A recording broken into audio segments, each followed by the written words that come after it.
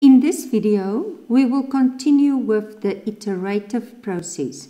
You will find this on page 555 in the Namibian AS-Level Mathematics textbook, y equals mx+c to success. Let's go through a few information before we look at the example. Y rearrangement into the form x equals fx sometimes fail.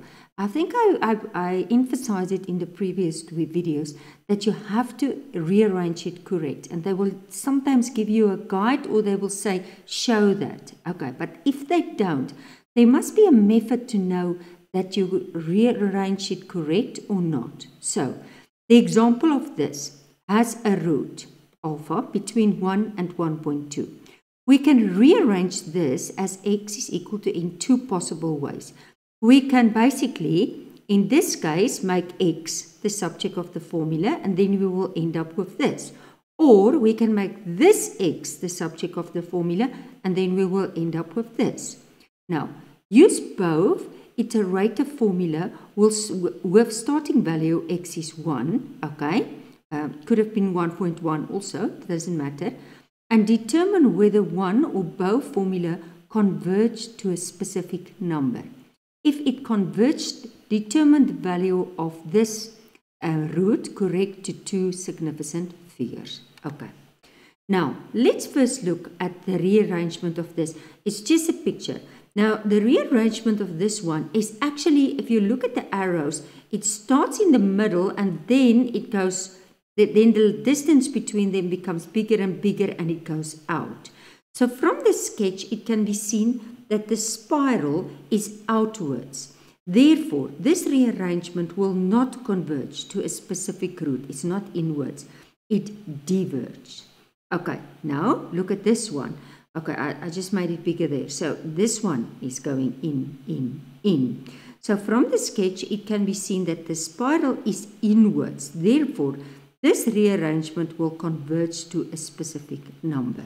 Okay, let's just move it up. Okay, so I put 1. I put it in this. I do it exactly like I did in the previous videos. I put 1 equals, then it's putting it in the answer. And then you substitute the formula in. So you will say root, cube root, bracket 7 minus 5, answer, close the bracket, equals. And then you press equal, equal, equal. And check what happens. It's just, you can see, there's no pattern. It's not going, it's diverging. It's not going to a specific number. So from the table, it can be seen that this rearrangement will not converge to a specific root. It diverges. Okay, but let's look at this one. Again, do exactly the same. Program this into your calculator and then press equal, equal, equal, equal. So if I look at this one, okay, so it's 1.2, 1.05, 1.1, 1.0, 1.4. From the table, you can see that this rearrangement will converge to a specific root, 1.1. If you make it correct to two significant figures. Can you see? Correct to two significant figures, this will be 1.1, and correct, this will also be 1.1. So correct to two significant figures, as I said there. Okay, let's move on.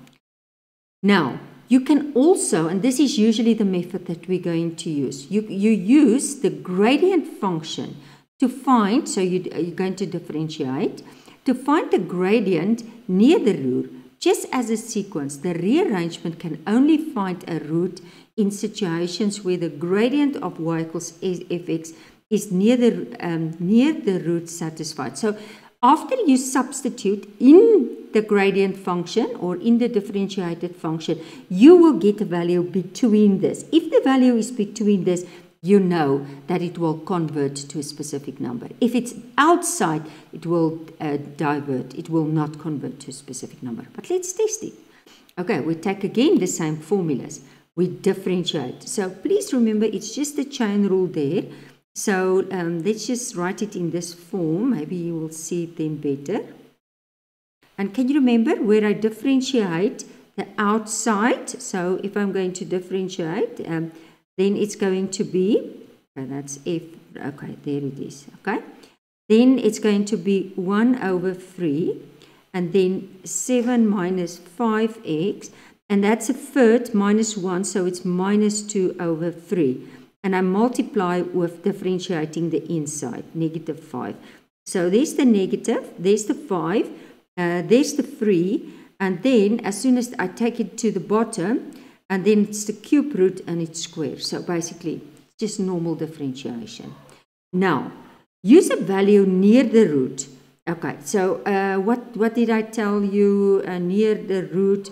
I think in the previous example, I just want to see if I was telling you a value, because you take it usually what they say, oh, there, between 1 and 1.2. So you can take 1, or I think in this case I took 1, but 1.1 will also work. Okay, so that's where the 1 is coming from.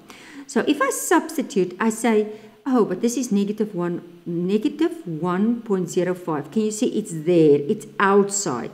So this is smaller than negative 1. So which is an indication that this arrangement will not convert to a specific root. It diverges.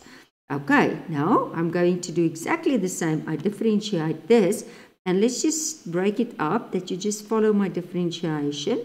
Minus, okay, it's actually 1 over 5 x to the power. So this is a constant, it falls away.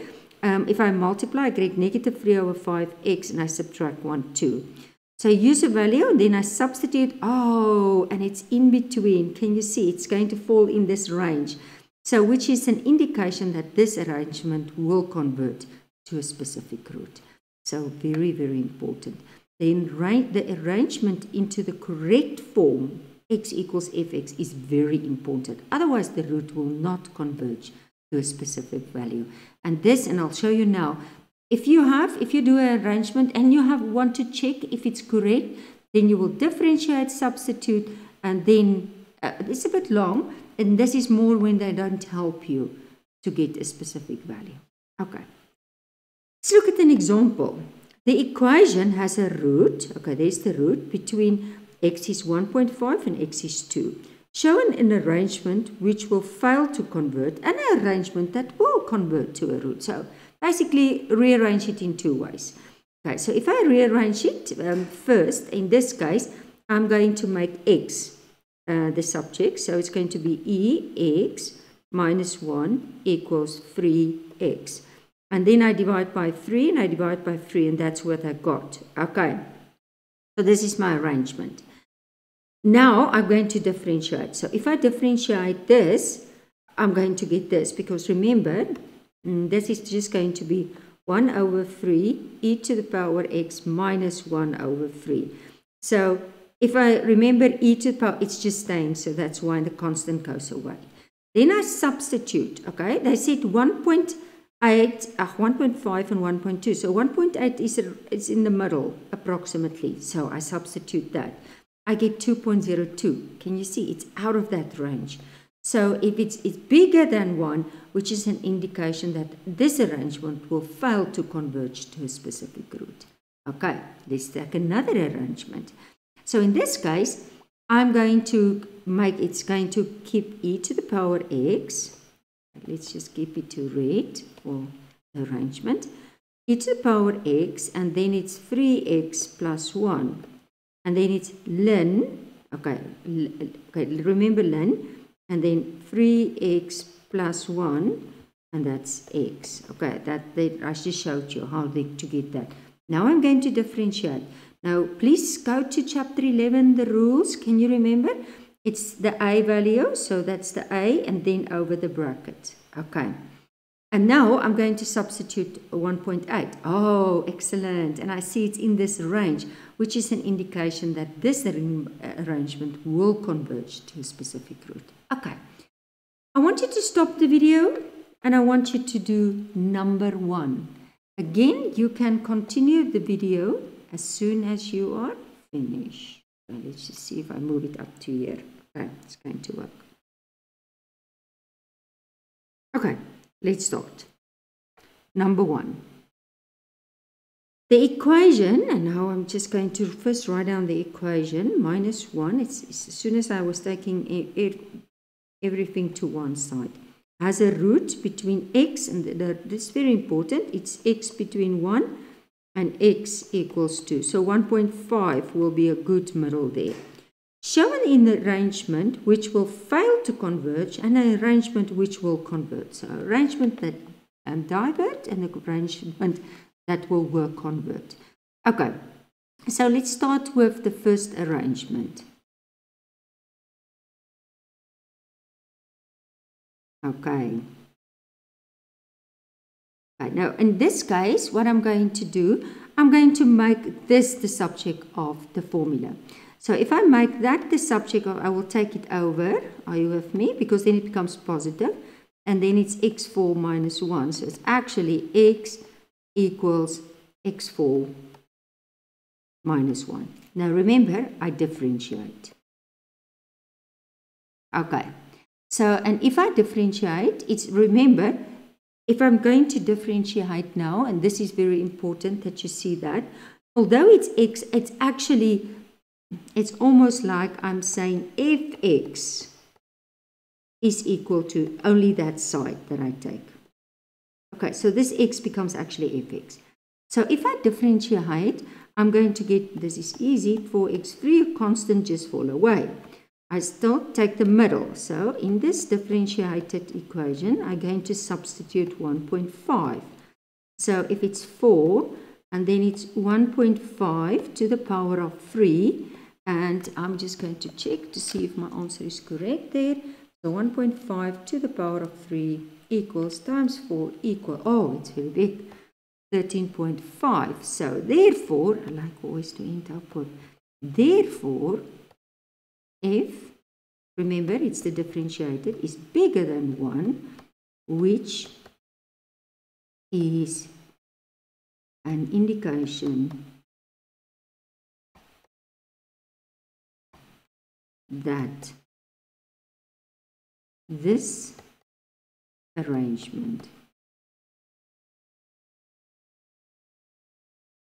will fail to converge to a specific root. Okay, that was the first arrangement. Did you see? Let's just get to read. That was the first arrangement. Okay, let's go for the second arrangement. Second arrangement. Okay, let's just get that. Okay, now in this case, I'm going to again take my equation. So I'm going to now, okay, remember, can I just show you? Okay, here it is, so nice.